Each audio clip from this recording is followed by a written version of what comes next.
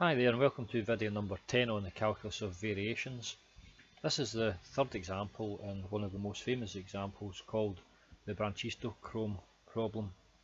Now the problem, put quite simply, is that given a ball rolling down a track from one point here to another point at the bottom of the track, the question is, what shape of track will ensure that the time of descent for this ball is the shortest? So, for example, if we made the track really steep at the beginning and then shallower at the end, then it would accelerate fast down here and then it would slow up and the time take longer along this section here.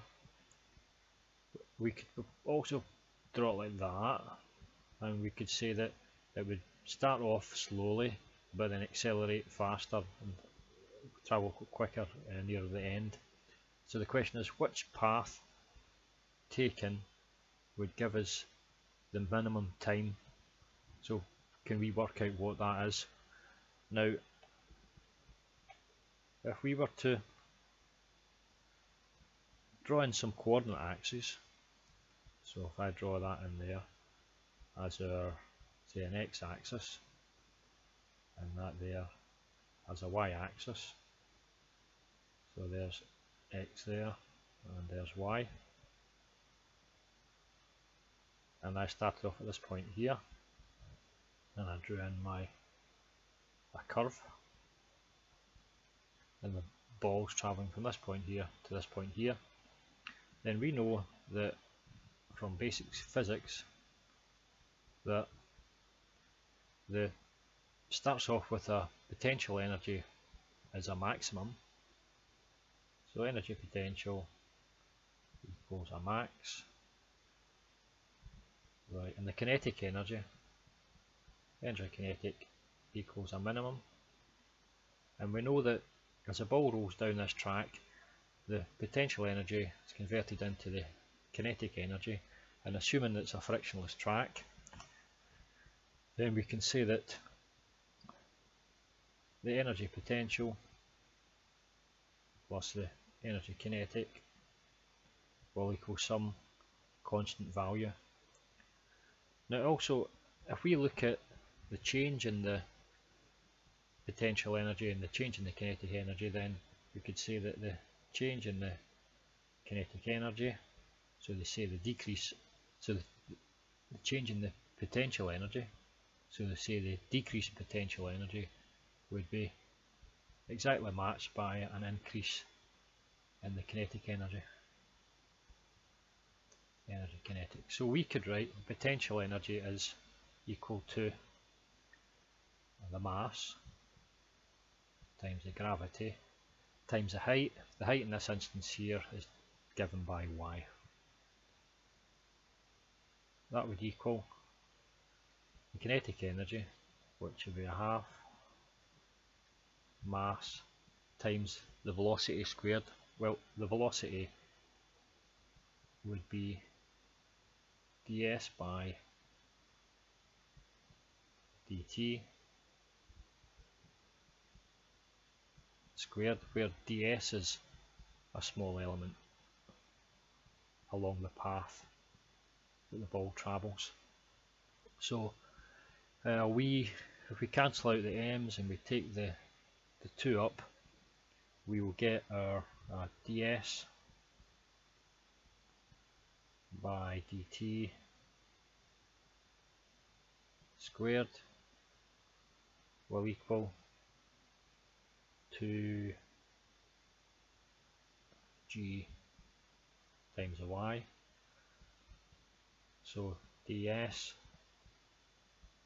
by dt would equal root 2gy. So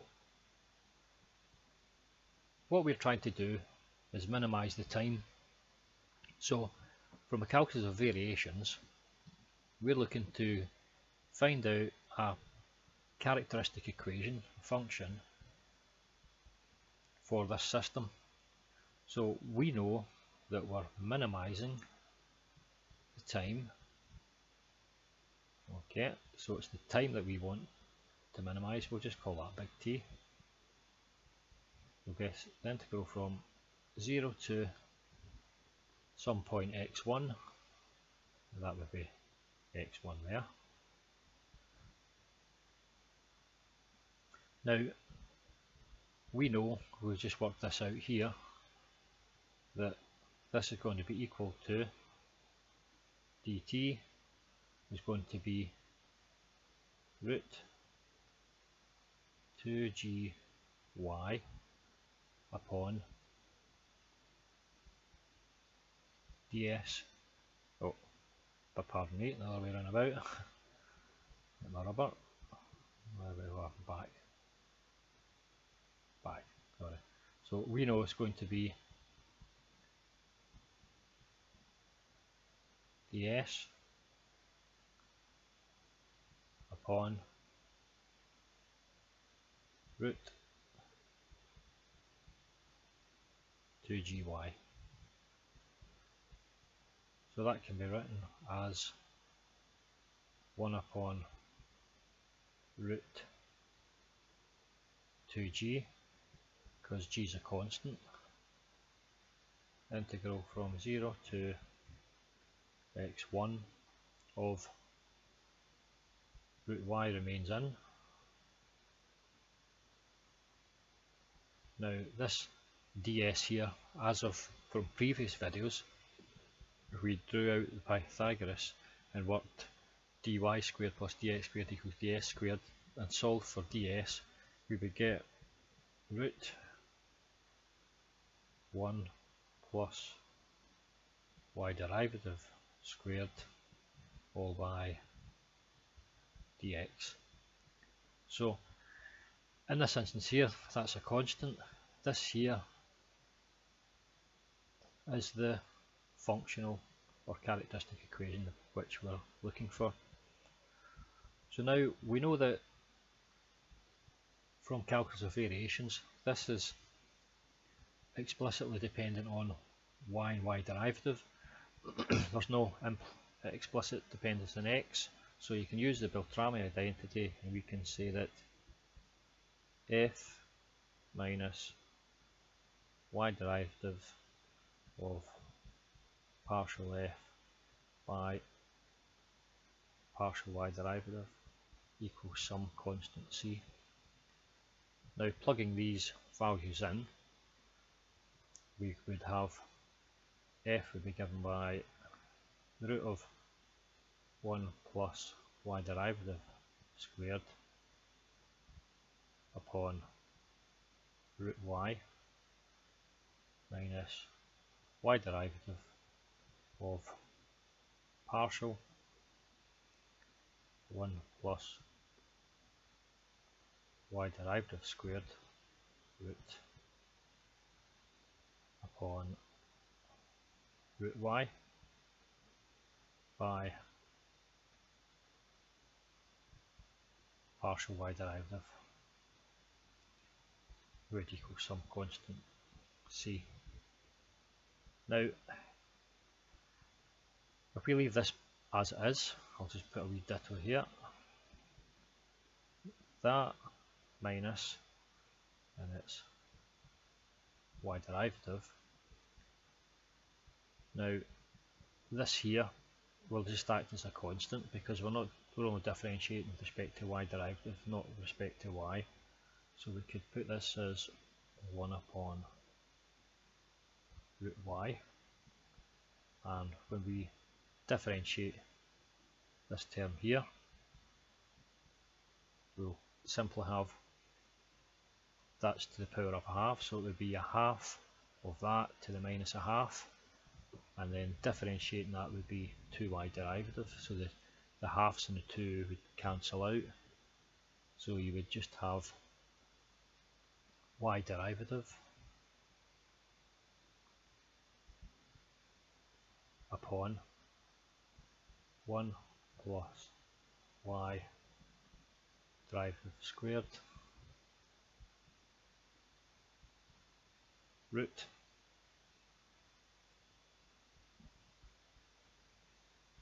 okay. Now if we were to then take a common factor in the denominator, the all common factor in the denominator would be root y times root 1 plus y derivative squared, and work out what the numerator is. Well, the numerator in this would be that times that, which would be 1 plus y derivative squared. Okay, and that would be minus y derivative times, that's the same denominator, so it would just be the y derivative, would equal some constant. Now let's see if I can move on to a second page. I should turn that page off, page 2. Okay, well, let's move on to page 2 there. I'm not sure exactly why that is. Yes, moving on a different page. Right, okay, I'll clear this off just now, and it means I can go back to the top and start again. Okay, so now we would have 1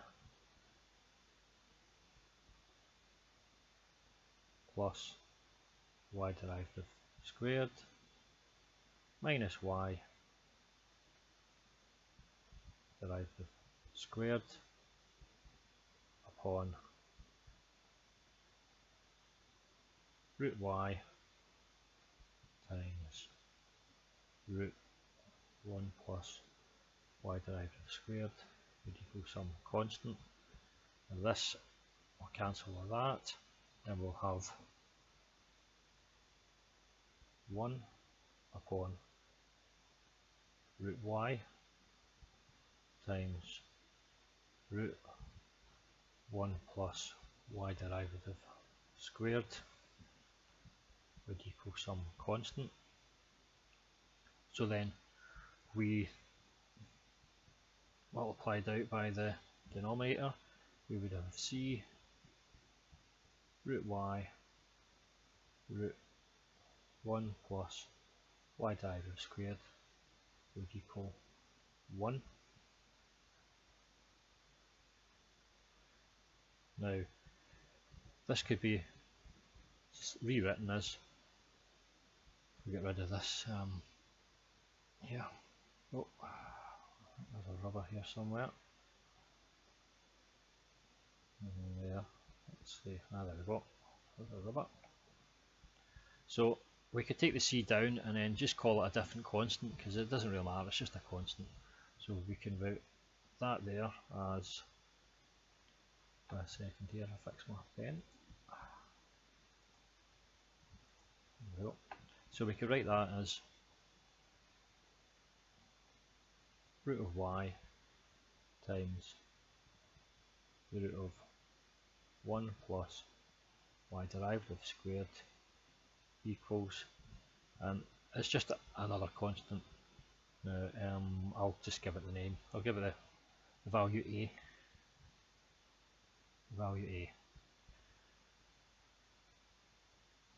So this here can, if we could square both sides as well, so this constant here would be 1 upon c squared, which would be a, so we can just square this end and that would be that value of a, so we could have y 1 plus y derivative squared equals some value a, and then we could say a upon y equals 1 plus y derivative squared. So y derivative squared equals a minus y upon y. So y derivative would equal root of a minus y upon y. So now we can write this out as a differential equation. So we would have dy by dx equals root of a minus y upon y. So we would have dx we could write as the root of y upon a minus y. Dx equals that by dy, and then integrating, we would have the integral from 0 to x1 of dx would equal the integral from 0 to y1 of the root of y upon a minus y by dy. Now what we're going to do is, in order to solve that, there's methods of differentiation called differentiation by substitution. Now I've seen several different trigonometric substitutions used in order to solve for this. The one I'm going to choose, the one I think is the one that I tend to use in this instance here, is y equal a sine theta squared. Now that theta there would be the angle that your curve would make between the horizontal and your tangent there. So that would be your theta there. Okay. Now if that's what y is, then dy is the differential of that, which would be 2a sine theta cos theta, and it would be by d theta. Okay, so it means that if we use that as a substitution, then we can put this value here in for our values in this equation. So we would have y would be a sine squared theta. That should actually write that out properly. I'll get this rubber. That's sine squared theta. Sine squared theta. So it'll be a sine squared theta here upon a minus a sine squared theta times the dy, which is 2a sine theta cos theta by d theta, and that's an integral from 0 to theta. That can be rewritten as, if you look at this section here, then if you take a common factor of a, you would have 1 minus sine squared theta, which is cos squared theta Of course, actually, I have to put the root sign in here as well. Don't forget that, because it's the root of all of that. Okay, so that there, this section here, would just look like sine squared theta upon cos squared theta. So the integral from 0 to theta, the a's would cancel and we would have sine squared theta upon cos squared theta. Sine squared theta upon cos squared theta root. In fact, I'll just do that over here. We would have a sine squared theta upon a 1 minus sine squared theta. That there would equal a sine squared theta upon a, and it would be 1 minus sine squared theta would be cos squared theta. So the a's would cancel out, and you would have sine squared theta upon cos squared theta, which is that there. That times 2a sine theta cos theta, which would equal, almost there, the square root would cancel with the sine squared and cos squared. We just have sine over cos.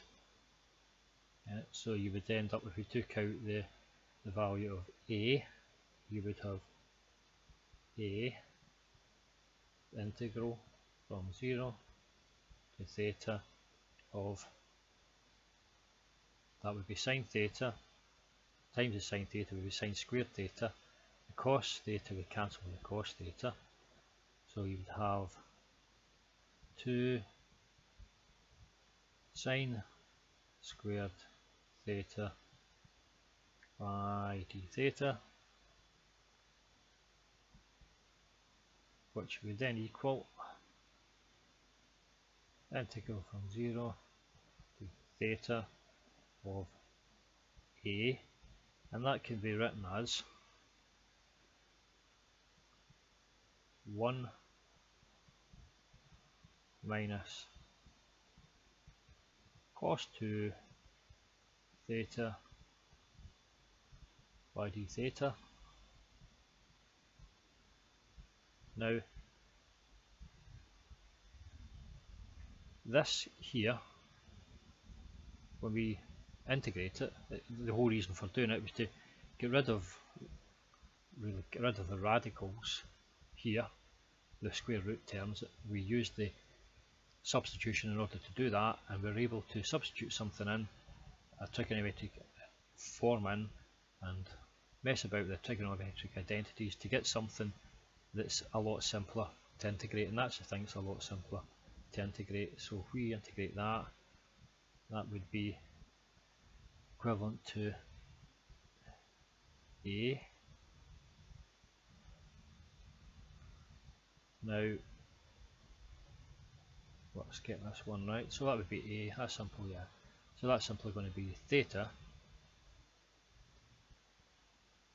minus, and it would be a half sine 2 theta. Okay, now we could take that and we could take the value of 2 out, so it would be a upon 2, and that would have to be 2 theta minus sine 2 theta.